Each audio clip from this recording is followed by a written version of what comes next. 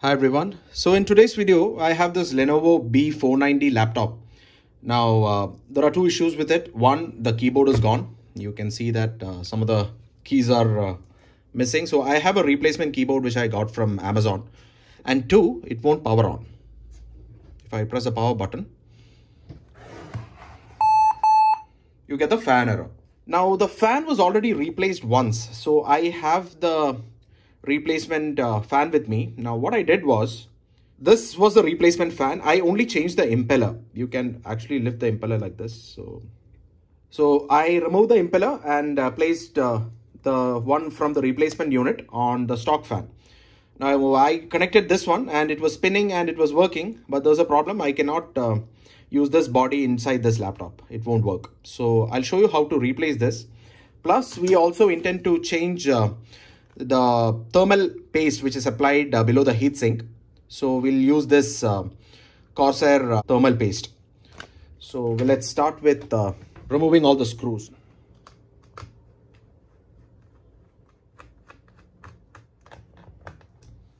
Now you can keep a magnet nearby, so you can use this to hold all the screws.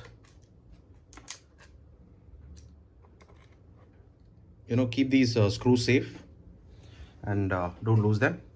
Now once you have done that, you can just slide this cover, and this is your CPU, and we'll have to remove the whole thing. So let's start. If you have a pry tool like this, it'll be like really helpful. Now once you remove this cover, you have additional screws here. You can see M2.5 by 8. There's one here, there's one here, there's another one here. So remove those. Hard disk as well. So guys, once more, just be careful to store your screws properly so you don't lose them. So you can remove this unit, and if you do that, you will get access to another screw which is right here. This is a hidden one, so I'm just keeping that neodymium magnet so it's easy. Remove the battery also, guys. Okay, so once you've removed all the screws, you have to pry open this area right here, like that, and that's how you get access to the keyboard ribbon cable right there. This one. So this ribbon cable, it is held by this small tab here. You have to raise the tab like this. Now this is the closed position. Just raise it and it comes off. That's how you remove the keyboard. So this is a stock keyboard, you can see here. Now before replacing the keyboard, we have to replace this fan. So for that, you have the screw here, but be careful, you have so many other ribbon cables here. So in case you want to remove it, you will have to remove the cables too. So you have one cable here for the motherboard, you have another one here, and you have another one right here. This is, I believe, for the power switch. Remove it and carefully detach it. So that's how you get this panel off. Now you have the whole motherboard here. It's a miracle that the board has lasted this long. Guys, before you try to remove the fan, you also have to remove a few screws. One is here, another one is here, another one. You'll have to raise this, get this ribbon cable out. This one, and this ribbon cable comes off. This is your display cable. So that's how you access the underside of the motherboard. So this is a heatsink fan assembly for the CPU. 3 screws here. So we'll remove them.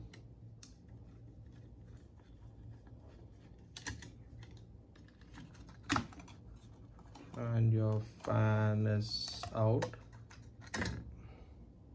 And so that's how the fan comes out, guys. So you all, I'd suggest is to just clean this and maybe put a bit of lubricating oil, like your sewing machine oil or something. So it'll get clean this impeller, because you can see that it's very dirty.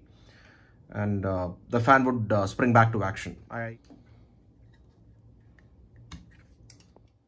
Now let's try removing this heatsink assembly. So it's held by 4 screws here, spring loaded screws.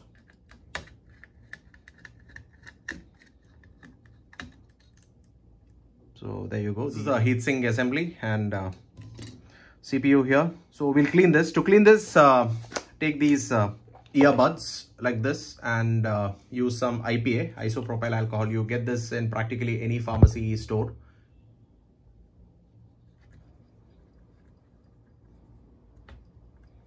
So that's clean. Just wipe it with a bit of clean microfiber. Okay, so I have this Corsair TM30, very old. In fact, I got this back in September 2020, guys. So it's quite old. I never used it. Comes in a syringe like this. So what you would do is apply a wee bit on top here. Is it just a pea drop or a now pea? What you would do is you have to clean the heatsink. Now this one is a mess. You can see a lot of dust here. You have to clean this because this is essentially blocking all the holes for the fan to push in air. So you'll have to clean it and make all this dirt go away, and clean this as well. Propyl alcohol and clean it like that. That's it, guys. So this is clean. Now I have to clean the other one. So I've cleaned that as well, and we'll install it. So you don't have to manually spread this heatsink thermal paste. You let this flat copper part to spread it even.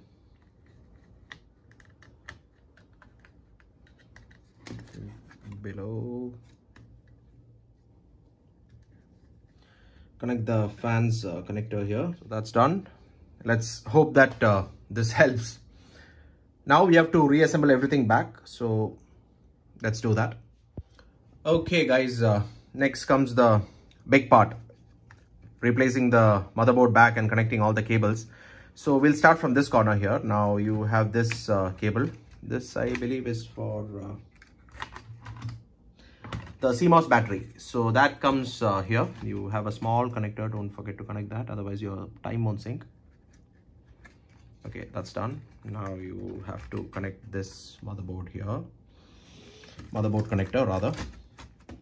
That is done. Now raise this tab. Close it. That's done. Raise this tab. Close it. Raise this tab. Guys, this is the main display, so ensure that it is connected well, otherwise you're not going to get any display. This is for the left speaker.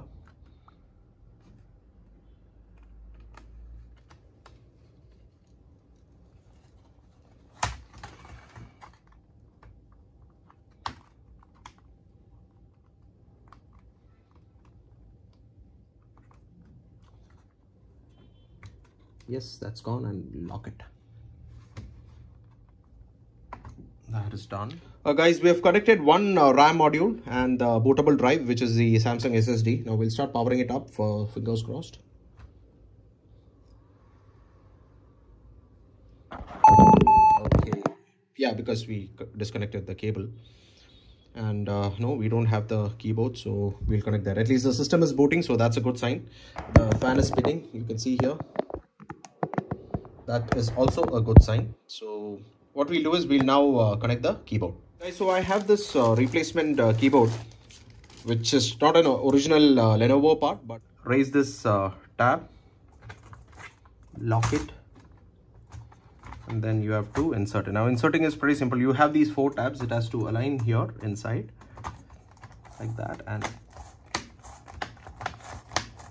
that is it, guys. So that's as far as installation is concerned. So yeah, that completes the keyboard part. Now you will have to cover all the screws which are lying loose, so we'll do that.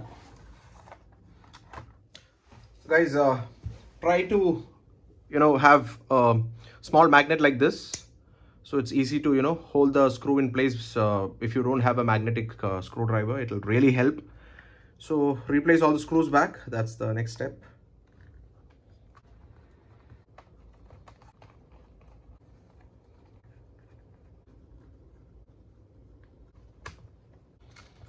So that last piece of RAM module, guys, we'll install that.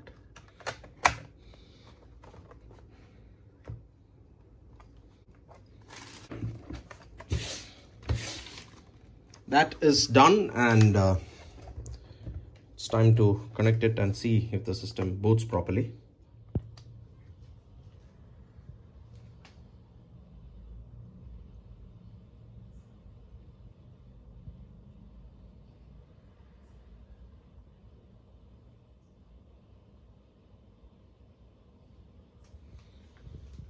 So there you go, guys.